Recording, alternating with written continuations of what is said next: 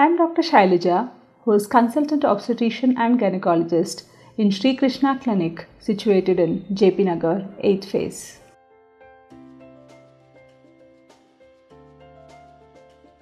This kind of discharge per vagina is not infective. It is physiological. In the body, there are two types of hormones. One is estrogen, the other one is progesterone. So, if you have regular 28-day cycle, first 14 days you will have high estrogen in the body, next 14 days progesterone.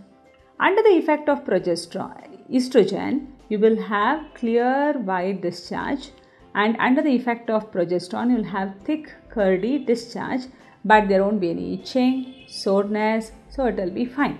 So, it is more related to your hormones rather than stress.